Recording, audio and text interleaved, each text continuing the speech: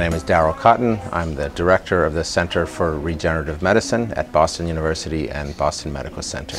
So my background is as a pulmonologist, so I still do 20% clinical work and 80% research. So I have a long-standing interest in trying to engineer new lung epithelial cells, and the developmental pathway that forms the lung from the endoderm by mistake as a side effect in our work gave rise to thyroid cells. So we kind of went with the data and launched a thyroid project several years ago that's been really productive and very fun and exciting, in addition to our long-standing original goal of making lung cells. So now we have two projects going on dedicated to both tissues. Well, the types of cells we make, in particular the thyroid, are easier to transplant in vivo and regenerate organ function. So most glandular cells or endocrine cells just need to be in contact with the blood supply to function.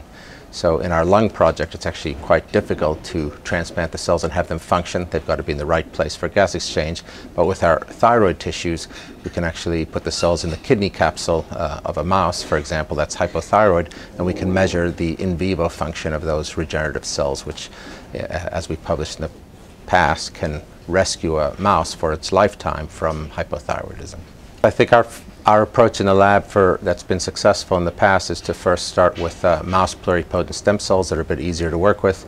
Once the biology is worked out, it recapitulates very nicely in the human stem cell model, so then we use patient iPS cells, pluripotent stem cells we make, for example, from hypothyroid patients or patients with lung disease, and those cells are currently behaving quite nicely in the laboratory, and that's kind of the next step on the long journey towards human clinical applications, which are still a ways off in my field.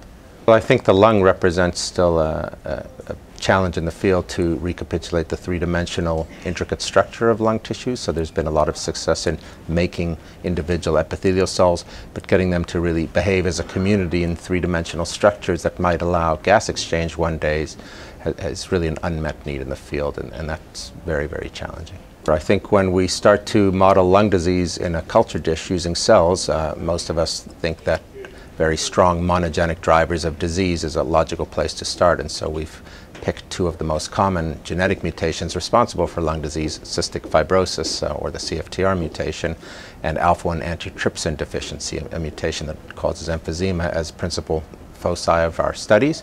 So for cystic fibrosis, I've seen patients in my clinical training with cystic fibrosis. It was an exciting and logical target to start with.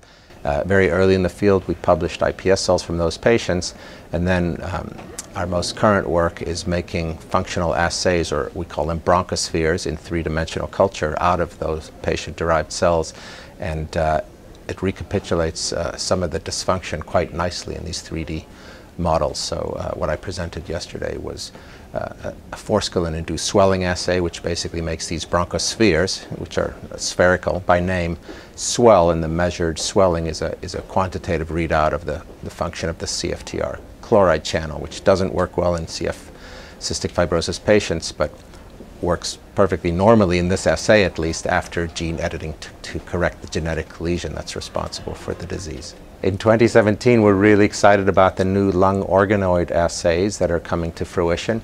We're going to adopt two forms of the assay: the bronchosphere, which we've been discussing in a spherical form, and the other is an alveolar sphere made by the air sac cells of the lungs we engineer from these pluripotent stem cells we made from patients. Our latest, most exciting project is using cells we've made from children or infants that are born with respiratory distress from mutations in their surfactant genes, and we're going to try to build alveolar spheres that recapitulate the surfactant dysfunction that's responsible for these children's disease, and gene edit their cells to see what, if anything, goes away after the editing of the mutation.